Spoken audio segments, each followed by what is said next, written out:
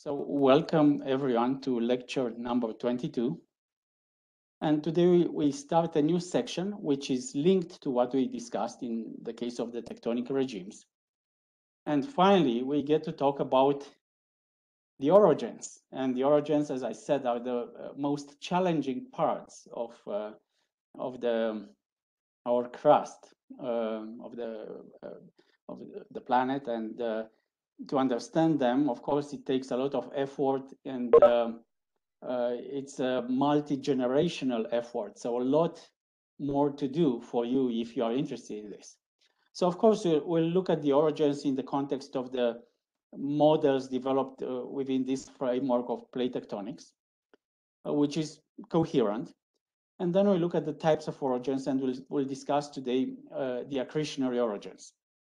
So when we talk about the orogens, we talk about major zones that in general are linear of the Earth's crust. Yeah, and what happens in these orogenic belts?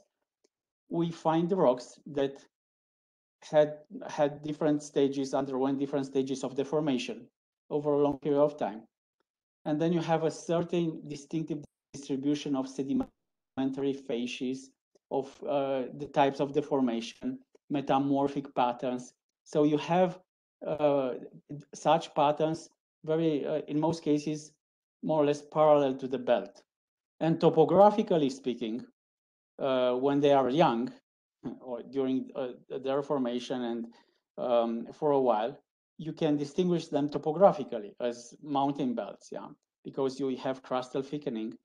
And also the process of magmatism, metamorphism, all these processes occur and reoccur during different successive tectonothermal events. Tectonothermal means tectonism and thermal events. So basically, we call these events orogenies. So within the same belt, we could have several orogenies.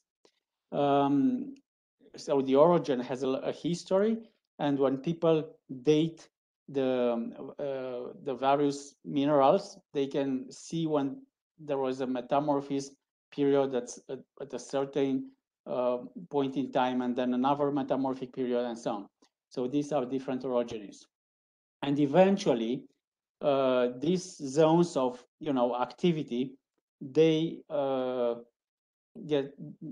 part of the crust that gets stabilized, and to keratonize the orogen means it becomes part of the craton. That's how the continental crust has been growing. Yeah, we had various orogens that have been added, and eventually the topographic edifice is eliminated by erosion, but we still have the rocks that show to us that there we had an orogenic belt, like in the shields. If we go where we have the rocks exposed, for instance, and we can look at rocks, for instance, in the Canadian Shield, and you see zones which were orogens. A very famous one is here in North America, in the eastern part of North America, like this, and it goes down to Mexico. Actually, this orogenic belt called Grenville, 1.1 billion years old.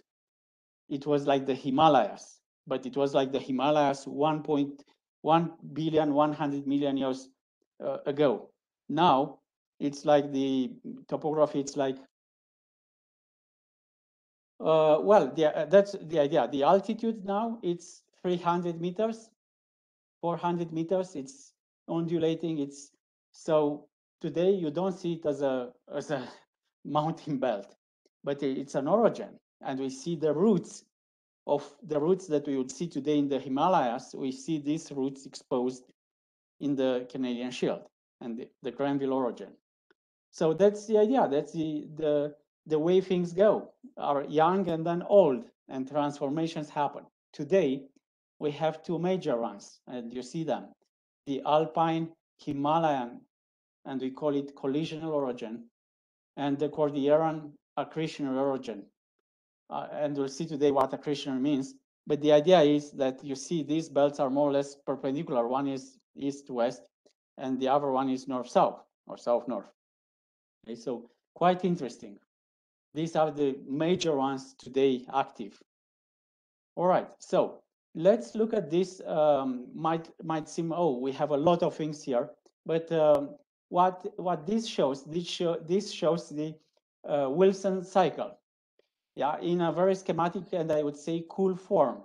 If we start here at one, yeah, at one, let's say you have a continent, it gets rifted and it's split apart, and you get a passive margin, yeah, a young ocean, and you see this stage one could be East Africa today, yeah.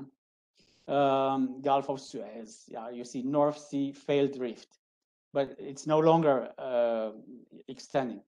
But the idea is a young ocean is the Red Sea. Yeah, we discussed about the Red Sea, the Gulf of Aden, which continues.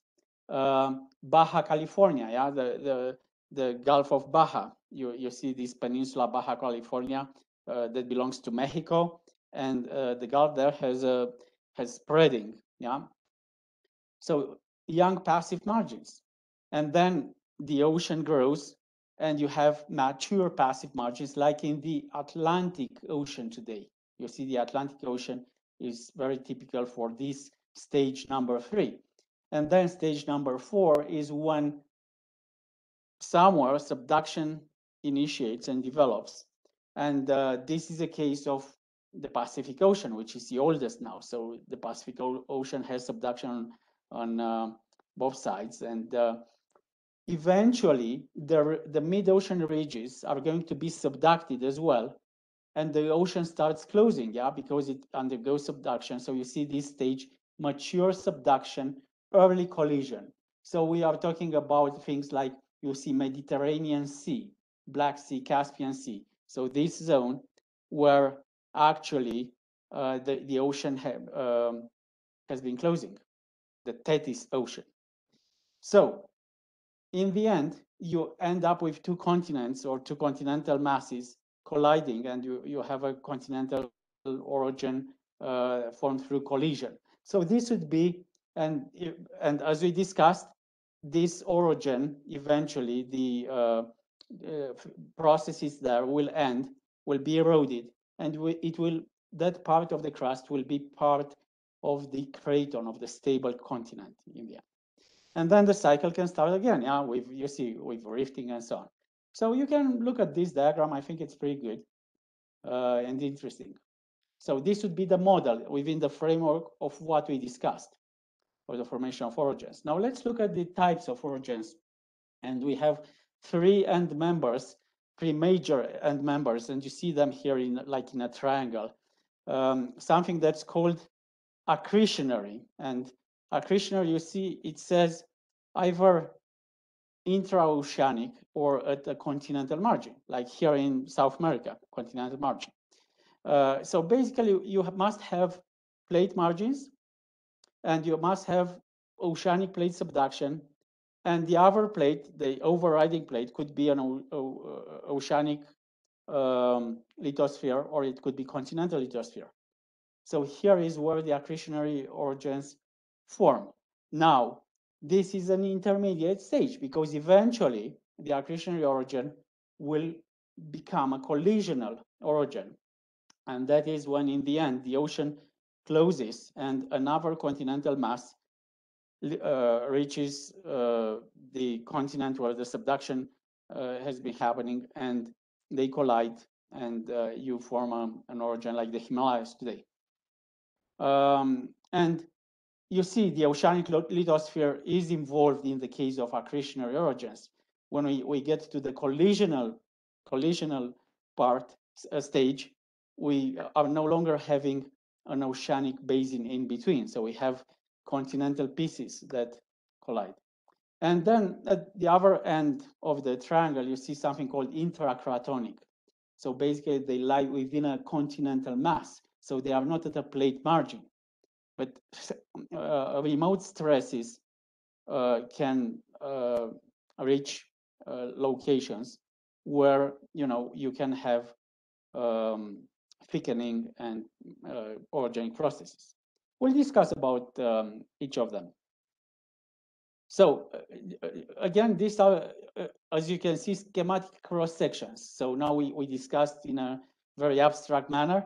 Now you can see the idea of a collisional one is when the oceanic lithosphere is being subducted, all of it. So the ocean closes and you get the two continental masses colliding. And this is the termination of the Wilson cycle. Accretionary is this is a stage before this one, the collisional one. So you might have, let's say, you might be in the middle of the ocean, yeah, somewhere like in the eastern part of the Pacific, where you have all these island archipelagos, yeah, and you have subduction, and you see this could be happening here. And accretionary means there are various species that don't get subducted and get accreted to this orogenic belt. But it could be also, the subduction could be here at the continent, then you have the Andes here. This is accretionary. And intercratonic, as you can see, is basically within the same continent. There are locations where the crust is more unstable in a sense, or weaker if you want. So the remote stresses basically make the crustal thickening possible at some locations.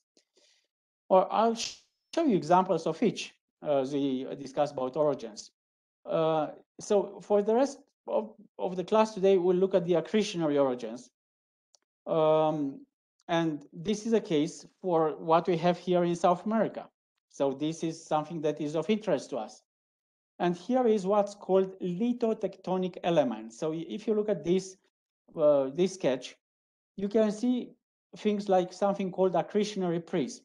So accretionary prism, we'll discuss about it, but basically it scrapes the material from the subducting plate. Yeah, so that's what happens here. And then because you build this accretionary prism here, you see this so-called four-arc basin. And then you have basically on the continent, you have the volcanic arc, which would be the arc of volcanoes that extends along the Pacific margin of South America. Yeah. And so it would be a volcanic arc, or you can call it a magmatic arc, because it's not only volcanism, it's magmatism. You have plutons that crystallize at depth and so on. And behind it, we can have two situations. We can have something that's called the fold and thrust belt that we discussed.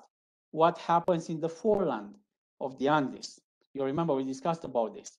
So you see, I put it as a retro arc, so behind the arc. Or you can have something that is called the back arc basin. I'll show you in what conditions you have a fold and thrust belt, and in what conditions you have a back arc basin. And then here, as this plate is being subducted, it may carry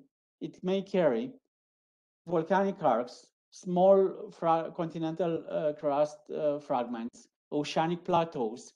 These ones are too buoyant, so they cannot be subducted. So they would be accreted. And that's why we call them accretionary orogens. Yeah, that's the idea. We are going to go through each of these, so don't worry about it. I'm going to introduce now to you the concept of terrain. So we can use the word terrain with an I here.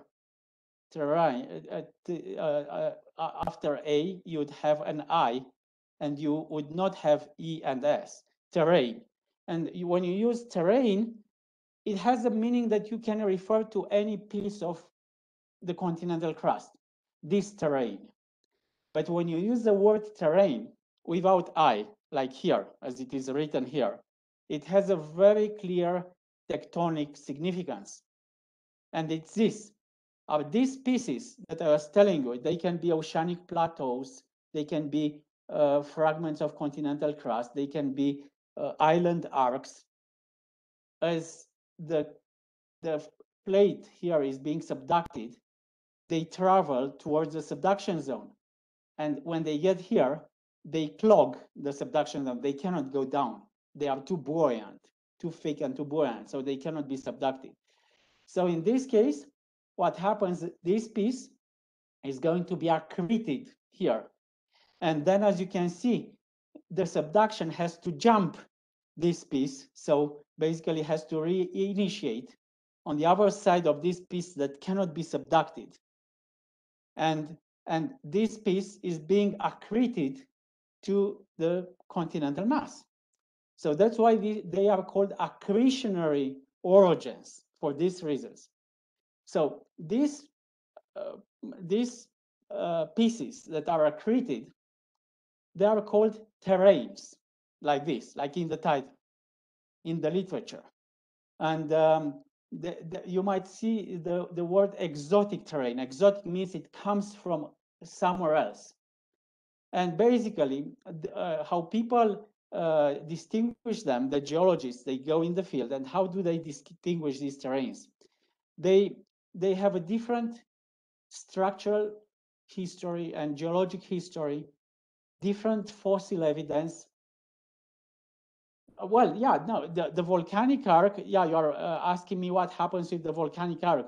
Of course, you will, as you can see, very good, David, as you can see, the magmatic or volcanic arc here, the old one, of course, you'd see it moved because this magmatic or volcanic arc is related to the subduction here. You basically, the plate here is dewatered. So the water ascends as it goes deeper. And this creates partial melting in this wedge. So the partial melting is magma that ascends through the crust. So that's good. You're right. The magmatic arc will migrate in response to this. And also how you distinguish this fossil evidence, different fossils that you don't encounter on the continent. So you see that that's why they are called exotic terrains, because they are not similar to what we have there. And the idea is that sometimes when people are finding some elements that indicate that this is not exactly what we have there, but are not completely sure, they might say suspect, like here, suspect terrain. Yeah, they have kind of the feeling that it came from somewhere else. All right, so now you know a very important term. You'll see it in the literature with a very precise meaning. Okay, the most famous example is the North American part of the Americas. Yeah, the North American part of the American Cordillera. It has many suspect terrains. So basically, this is a locus of where various species have been accreted. Yeah, as the Pacific plate was being subducted. So what they are a mixture of, you can see, of metamorphic complexes, volcanic arc material, arc trench deposits. So it's a mixture, and you can see them with different colors what they are, accreted terrains. And this is basically the continental, the ancestral, old continental part. So if someone ever talks about this, the word terrain, just for you to know that in the current situation, this part of British Columbia, for instance, in Canada, it's that's the location, yeah, and the Yukon, that's the location where you have this accredited terrains. All right, now, if we look at the map of the Pacific today, what you see here in the middle of the ocean, you see various features, like these are basically in green, oceanic plateaus, yeah? And active island arcs, you see where the subduction takes place. And you can see continental fragments here, and various things, yeah? Inactive island arcs and so on. So these are potentially, these are things that in the future will be accreted, because, for instance, let's look at this this oceanic plateau or this oceanic plateau. Yeah, so if the oceanic lithosphere is going to be consumed here in the Marianas subduction zone, at some point this oceanic plateau will get here and will not be able to get subducted.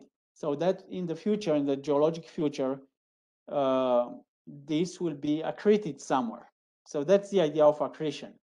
You see not many things coming towards South America, not that many as they go towards the eastern part. So there is something here which is called the Nazca Ridge, which is which might get fragments accreted. All right, so you get the idea. Now, what happens, and I want to stress again, this process will not go infinitely. At some point, the other side of the ocean will get close to this side of the ocean where the subduction takes place, and the ocean will be consumed, and then you'll have collision. So basically what this says is the accretional orogens eventually will suffer a collisional phase.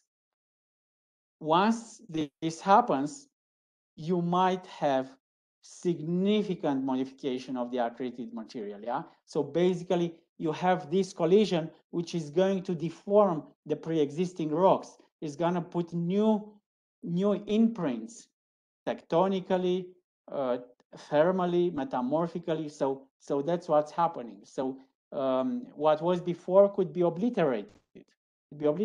And imagine when we'll talk about the Himalayas, but imagine, yeah, before we had the collision, there must have been a subduction, so an accretionary orogen first, and now we look at the Himalaya as a collisional orogen. That's the idea. Now, we need to look at an important thing, because I was telling you, sometimes we have a fold and thrust belt, and some other times we have a back arc basin. What's the reason for this? You have to look here. So we have two end members. One is called a retreating accretionary orogen, and the other one is called advancing accretionary orogen. Now, I might ask you, which one is the case of the Andes? Obviously, it's this one. So basically, VU here is the velocity of the underplate, the plate that is subducted. VO is the velocity of the overriding plate, the plate that is above.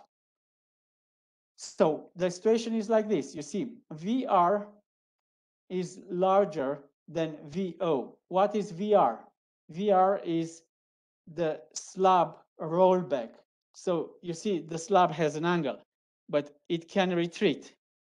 And because it can retreat, yeah, if this velocity is larger than the velocity of the abducting plate, this will create a situation of extension in response to the retreat. The retreat is faster than the speed of this, and you cannot have a gap here in the Earth.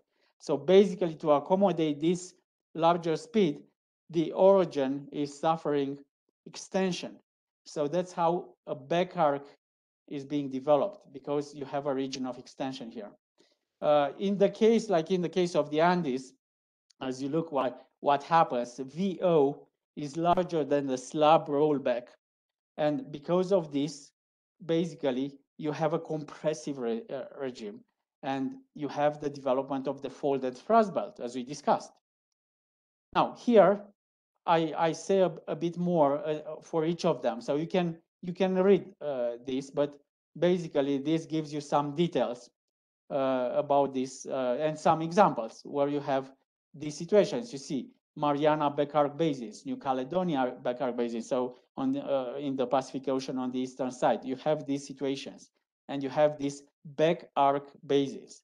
Now think about, we talk about what we have today that we can see, but when you go into the cratons and you look at the old orogens that are part of the cratonic crust now, we can recognize zones that were in the past back arc basins. and they have certain type of ore deposits, like volcanogenic massive sulfide deposits. So that's why we learn tectonics, because by learning tectonics, we know what most of you will be employed as economic geologists. Yeah, you'll look for ore deposits, so you will know where to go, what type of features to look for that might host economic ore deposits. That's the idea. And for advanced orogens, as you can see, this is what happens: shortening, uplift. Yeah, that's the idea. And for a fold and thrust belt. All right, South America is the famous region today where we see this. All right, you can read about this. Now, what happens here, and this is something that I called driving mechanisms of orogenesis. So orogenesis means this process of crustal shortening, accretion orogen. So what happens? So as you can see, in A, here, in A, you have subduction of oceanic lithosphere, but the oceanic lithosphere is not dense enough to have a large angle of subduction. It's what's called flat subduction. You see, it's kind of buoyant. So in this case, you might imagine the stresses here. Yeah, you have this coupling that could be a mechanism that drives orogenesis, drives thrusting. In the case of terrain accretion, which is B, yeah, so we have a little piece that collides, if you want, that collides. So obviously, this is going to lead to stresses and compression. And in the third case, you might have at some point increased convergence. So basically, this subducting plate pushes more, or the abducting plate, especially the abducting plate, could push more, moves faster. Like in the case of the Andes, of the South American continent. So you get the formation of the fold and thrust belt. So you might have different situations, and this doesn't mean that in the history of an orogen, it might not be that at some point you have the formation of a back arc because you have the rollback, which is faster, and then a reorganization of the plates, and then the abducting plate comes faster, and then a fold and thrust belt and back arc closure. So all sorts of combinations, but here we are thinking in terms of mechanics, what would drive the shortening and the thrusting, yeah? So now that we looked at these perspectives, let's analyze a bit these elements which are important. If you remember, we discussed about the fold and thrust belts, and that's why I said the section before is very much connected to what we discuss now.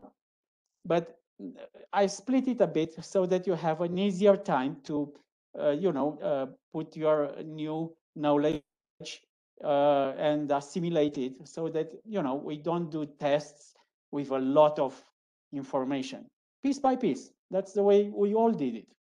So the trench. If you look at the trench, the trenches would have sediments. Yeah, basically you can imagine why the trenches have sediments, basically because you have the sediments that come down from the continent on the continental slope, and then you have kind of avalanches. Yeah, turbidity currents, as illustrated here, that basically dig submarine canyons, and you have these turbidite fans. So that's in the trench. So you get, they are the locations for the turbidites. Yeah, you will hear about this type of deposit. All right. The accretionary prism, this is important. We will look a bit, we'll end this class only with the accretionary prism. We won't discuss today the volcanic arc, because the accretionary prism, I want you to know a few things about them. So mechanically speaking, you can understand very easily from such a sketch. You can understand basically, you see how they are formed, how they the sediments, the material is scrapped, yeah. And you see some situations here. In this case, there is a trapped, like the subduction basically broke a bit the oceanic lithosphere. There is a little piece of oceanic lithosphere here, and basically you can have this situation with a four-arc basin between the accretionary prism and the volcanic arc, for instance. Or you can have a situation like here, as you can see, and the thrusting divergent, yeah, divergent thrusting of the material. Anyway, here, this might seem a bit kind of esoteric, what I'm trying to show here. I'll explain it a bit. If you look, let's look first here.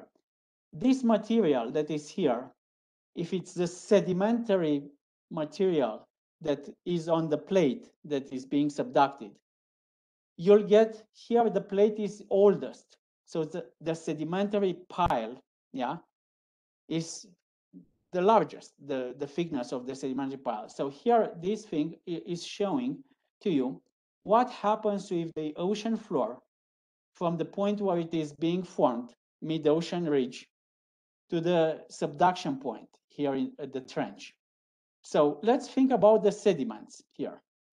So if you are right at the mid-ocean ridge here, you can see that you have pillow lava, gabbro. You don't have sediment because it's sediment, yeah, it's very new.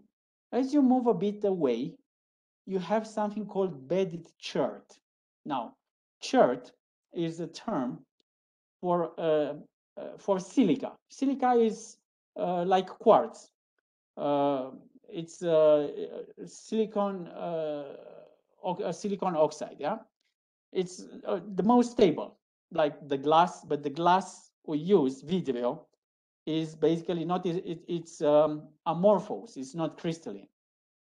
But quartz is crystalline. Now the chert is formed by the fact that we have some very small, very small, tiny animals or microorganisms in the oceans called radiolarians. And when they die, they have this little skeleton, which is siliceous, and it rains down to the bottom. Yeah, we are in the middle of the ocean. It rains down to the bottom. As it accumulates, you get this bedded chert. Yeah, and then as you get somehow closer towards the continental mass, you get chert. You still have these guys dying and accumulating there, but also you get some very fine particles of clastic sediment from the continent, but they are so fine that when they get deposited, they form a mud. Yeah, that's the idea. They form a mud. It's not like big pieces because they cannot travel. We are still far away. As we get closer to the continent, then we have larger pieces that can make it there. Yeah. So this is silty mudstone. You see. So imagine first you have lava, then you have bedded chert, then you have siliceous mudstone with some bedded chert, then you have silty mudstone. And when it gets to the trench, when you get to the trench, you get the turbidite. These are the currents of sandstone, of sand, the currents of sand that flows down the continental slope, and they get deposited on top of the other sediments. So imagine a column like this, here where the ocean is, oceanic lithosphere is oldest. So here the sedimentary column will include all this. And this sedimentary column is scraped and is preserved in the accretionary prism. So you might get a piece here, and when you go and look at it, you see the various layers, yeah, of these sediments that were accumulated as the oceanic plate traveled towards the continent in time. So this is what the accretionary prism contains. Okay, now we understand basically the type of rocks that compose it. Now let's look a bit at what happens in the accretionary prism, and it's a bit crazy because the accretionary prism has also tectonic process, undergoes, because of this scraping, obviously you will have thrust faults and folds as well, thrust faults. On top here, gravity sliding. So you might have pieces of sediment that will slide down the slope. Yeah. And when the prism is very thick, then it will collapse under its own weight. So you'll develop some normal faults. So in the end, you might think, okay, so many things going on that in terms of structures, it's gonna be like crazy, a mix of things. And this is what it is. It is a mix of things. All right. So that's why accretionary prisms are very extremely complex. And for mapping them, I'll show you some examples. So let's look at this. There is downslope movement. Yeah, downslope movement of slump blocks. Yeah, but these blocks can be very big, can be meters to kilometers across. Yeah, and they slide down. And this big piece that slides down stays more or less coherent as it slides down. Of course, it might break a bit and so on, but it's not completely destroyed. So it's semi-coherent. These pieces are called olistostromes. You'll find this term. When I grew up in Romania, I was going to the Carpathians and was going to ski in the winter and so on. And I was looking at some of these pieces, and they are olistostromes. Yeah, they are these big pieces that slid down, yeah, along the slope, and they are semi-coherent. That they contain blocks of different sizes and so on. So, for instance, anyway, if we think about the combination of tectonic deformation, which is normal, yeah, you have the thrusting, slumping, extensional collapse, you can imagine that structurally, if you are sent to map an accretionary prism, you are going to say, oh my God, this is going to be extremely challenging, very difficult. So you might see parts of the accretionary prism where you have coherent strata. Yeah, the whole package was basically thrust and preserved. You might have parts where you get a mix of things, and these are called a mélange, because mélange in the French language means what, a mixture of things, and in Espanol I think it is a mezcla. So it's a chaotic mixture of things. All right, so that's the idea. And here, if you were to look at different parts and zoom in, so let's see, in this part of the accretionary prism, if you look, it's a sedimentary tectonic melange. So you get sedimentary parts, but things that slid down, as you can see, these semi-coherent blocks, but also tectonic, you see the thrust faults. If you were to look here, it's sedimentary melange. So these blocks that slid down. Here it shows what's called a mud volcano. You see, a mud volcano, because the sediments under high pressure here, they dewater, and suddenly there is an explosive dewatering, yeah, and you get these mud volcanoes. So if you look at the sedimentary tectonic melange, you see from Costa Rica, and look at this, you can see a mixture of things.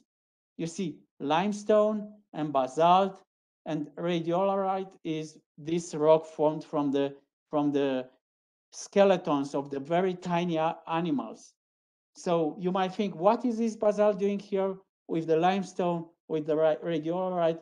So you can imagine the whole initial architecture was completely destroyed and mixed. This is a melange. All right, so you might get basalt is like the piece of the oceanic crust, yeah, for instance. So here is a description, you see, of the melange. So I told you when we talked about the fold and thrust belts as well, I told you that in Iran we have one which is very famous. But also you can look at in the Makran accretionary complex in Iran. And these people try to show an olistostrom here. So you see, on top of something they call oligocene sandstones, they get this piece that contains blocks of different sizes and so on, but which slid down, yeah, and it's more or less semi-coherent. You see, it's a chaotic, non-metamorphic formation.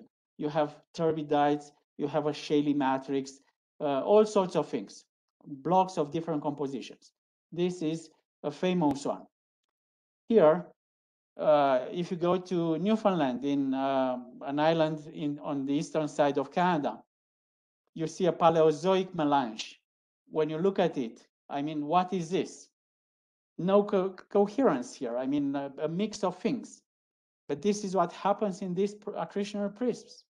You can imagine how complex the processes are. So, in addition to what we discussed, there is basically a long-term, what's called internal circulation of material. Yeah. So we talked about dewatering, for instance. But anyway, the idea is that the material here can be entrained. So you can see something here at the base at some point can be pushed up along one of these thrust faults. Yeah. And what happens, this is maybe the most important thing I want you to know about the accretionary prisms. It says, so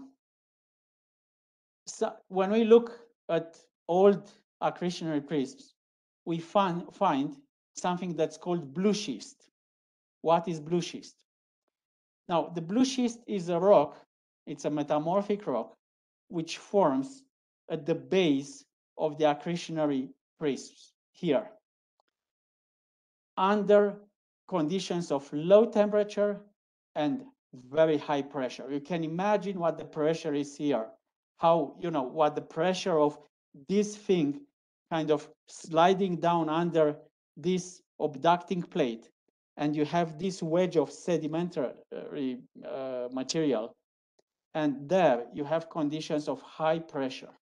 But this material eventually is lifted up, it circulates. So basically, you can get to the surface of the edge when the pressure is not that high. You get this rock called blue schist, which is formed at the base of the prism because you have this circulation of material. And this, again, contributes to the melange. Anyway, a bit about the blue schist. It would look like this. The reason it's called blue, you see the blue color, you have this mineral called glaucophane. It is an amphibole, it's a sodium amphibole, and it forms at this pressure, and this pressure corresponds to about 20 kilometers of burial. So 20 kilometers is a lot. So at that pressure, this mineral forms. So this metamorphic rock includes this mineral, which is bluish, and basically this rock, this type of metamorphic rock, forms only at the base of accretionary prisms. So if you are a geologist and you go and map a region, and if you find blue schists, then you know that that region has been and was in the past an accretionary prism. This is a very important thing. When people tell you about blue schists, you know, and a very famous place to see blue schists is the region of the San Francisco and Silicon Valley on the coast. There you have a complex, a very famous complex, where you can find blue schists, for instance. All right, so this is the story of the blue schists. And the last slide, because I think I've told you many things and I want you to have time to assimilate them. This is something that you haven't seen yet because you haven't taken the petrology class with Marcos. And Marcos is teaching igneous petrology, but I think he's teaching metamorphic petrology as well, because metamorphism is very important. In metamorphism, and I'm anticipating a bit so that you know a bit, that you can link things. In metamorphism, as you can see, we care about the transformation of pre-existing rocks under conditions of temperature and pressure. And normally, in the deep parts of the mountain ranges of the orogens, we have what's called the regional metamorphism. And we have evolution of rocks in what's called normal metamorphism. You see 2 and 3 here show paths of how the rocks would evolve as they get buried. From diagenesis, they go through various fields of pressure and temperature, and they get transformed to the, for instance, this is the green schist facies. So you may have heard about rocks in the green schist facies, amphibolite facies, and the most intense metamorphic transformation, granulite facies. But you have some extremes between this typical path that happens in the orogenic belts, and this is a regional metamorphism. You have the situation which you see as one here, which is called contact metamorphism. That means high temperature, low pressure. Imagine a Pluton being placed in the crust, and the rock next to it is gonna be baked by the Pluton. So the rock basically suffers contact metamorphism. And the new rock that is being formed is called a hornfels, as you can see it here. We have the other end member, low temperature, but high pressure. And this is the base of the accretionary prisms. And here are the conditions of blue schist formation. So now you can have a perspective. You can see the paths here that you see, green schist, amphibolite, granulite. This is when you talk about the metamorphism that happens basically in the deep parts of the orogenic belts, yeah, under the volcanic arcs where you have collision orogens. But on each side, you have this situation when we talk about plutons and the way they bake the rocks around them. Or we can talk about the situations, the conditions at the base of the accretionary prisms and the formation of blue schists. So I think you learned some new things in this class. I hope you find it interesting. I hope that the pieces of the puzzle and all the hardship from the beginning with structural geology and all these things start to coalesce into a nicer picture. I hope so. Right? So, yes, you're welcome, Maria Camila. This being said, actually, no, one more thing. Sorry for this. I want to show you here. No, not this one. Sorry. What you have to read. Not much. Just from here. Oops. From chapter 17 in this book, a few pages. Yeah, with the concepts we discussed. This is it. So thank you to all of you for what we discussed today. Thank you for being here with me today.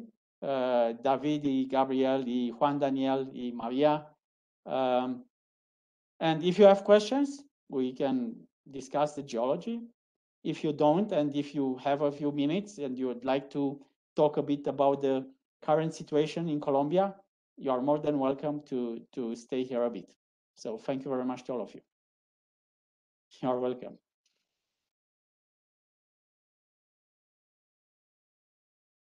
From the other book, Gabriel, no. No, I'm giving you just from this book.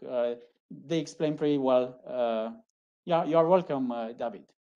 So if you don't have to, if you don't have questions, it's up to you. If you want to leave, no problem. If you want to stay a bit, let me know and we can have a chat.